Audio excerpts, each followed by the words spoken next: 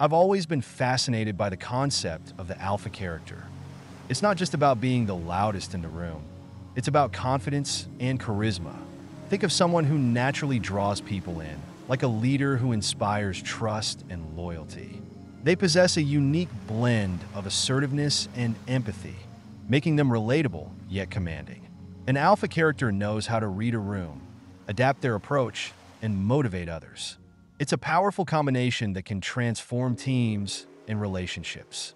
Ultimately, it's about authenticity, being true to yourself while empowering those around you. That's the real essence of an alpha character.